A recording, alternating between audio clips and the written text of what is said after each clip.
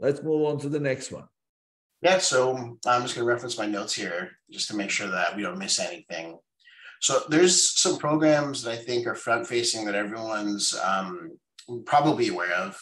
Like there is a handmade category on Amazon, and there is a custom category on Amazon, and then there's even a subscription box category on Amazon. So, I mean, let me just give a quick rundown of those in case any of the listeners don't know what those are. So everything that you sell on Etsy, all these things that are getting customized and like you're putting logos and all that kind of stuff. And then the stuff that is just like a art or a design or whatever it is that you're just, putting together and you're just claiming that it's handmade, you can actually get approved to be in either of those categories, Amazon Customs or Amazon Handmade. When you're in either of those categories, what's really, really great is that Amazon literally will market for all of your ASINs for free. Most people will get, on average, a 6.5 to 11.5% free retargeting ad spend within Amazon's platform. So let's say you're searching for, it's football season's coming up, right? We're almost in September. Let's say you're searching for your favorite football teams, like T-shirt or other paraphernalia that's out there that, is swag for going to a game or your Sunday cookouts or anything like that. If you make custom shirts for your team or anything like that, you can actually go onto Amazon Handmade, or if you customize these shirts with like names and numbers and all that kind of stuff, you can go and custom. And then literally as soon as you make your first sale, Amazon will reinvest into making sure other people realize that you're a vendor that'll actually deliver on whatever that you're doing.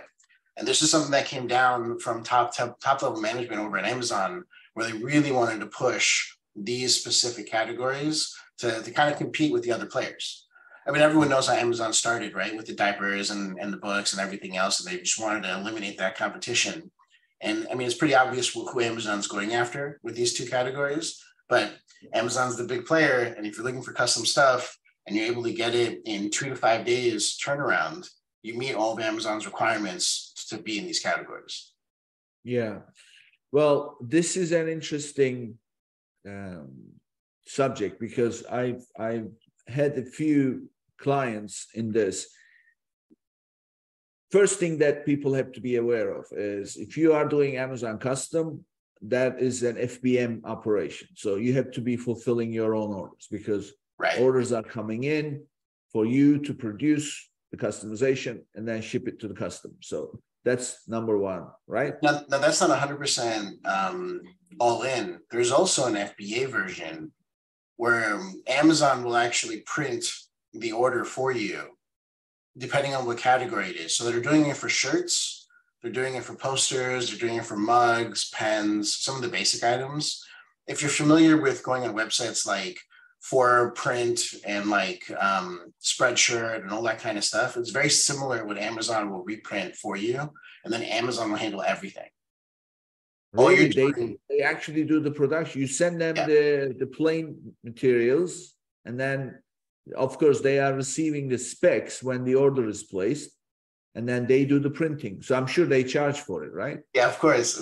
But it's Amazon, so it's still a great price, right? Just like how, if you do Fulfilled by Prime shipment for your like Shopify website or anything like that, which we'll talk about that if we have time.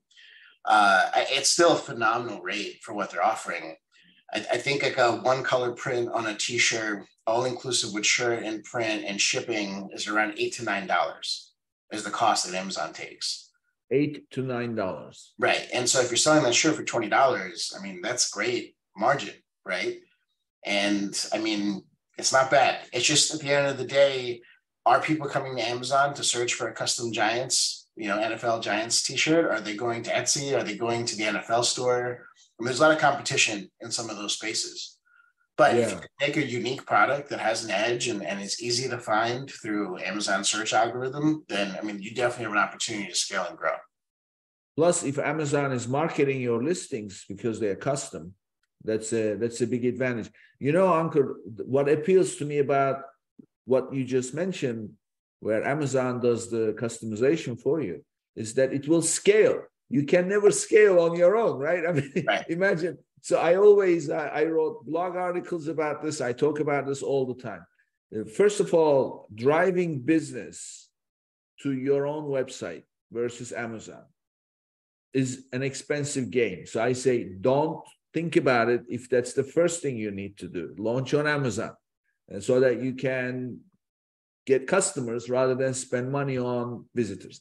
The second challenge is, after getting enough visitors and getting enough conversion, is, God forbid, you are extremely successful, you're getting hundreds of orders a day. Fulfilling those orders, dealing with customer service, and it's a nightmare for a startup, right?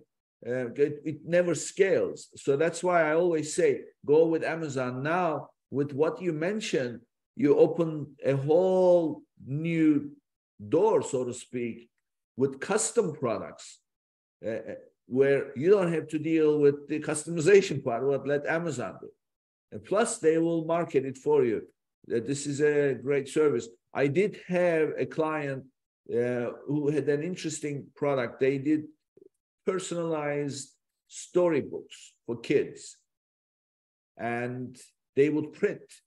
So one thing we did was we basically picked 5 boys, 5 girls' names that are most popular in the United States, and pre-printed those and sent them off as FBA. So they were already there, shipped from stock. And then they also had a custom variation that simply would become an FBM of order, so to speak. And then we would watch, how many orders are coming in for what name. And then we would very quickly add that to the pre-configured ones. And that way, keep making them, turning them into FBA. So that's a strategy that we pursued. It was a unique item. Nevertheless, there was still some work, but that's another way to do it.